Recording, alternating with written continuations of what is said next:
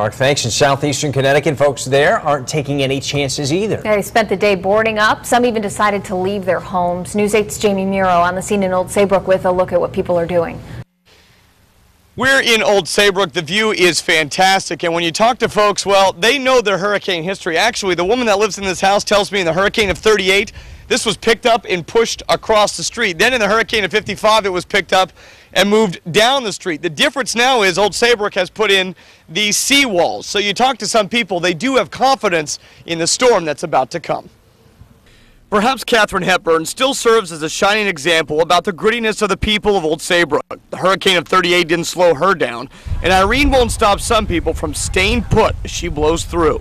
I'm not in this house, I'm not staying. I'm going to be about a house back from the beach, so it'll be a little better. The town has declared a state of emergency, and a shelter will be opened up at the local high school. In the meantime, many are dropping their hurricane shutters and are anxiously looking forward to Monday.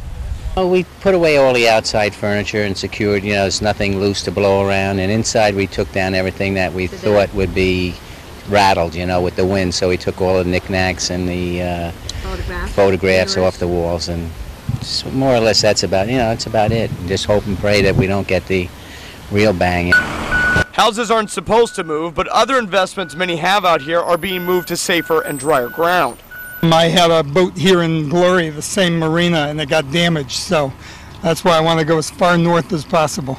Hepburn witnessed a storm of historic proportions in 38. That storm is still talked about today, especially now. But obviously, history doesn't need to repeat itself.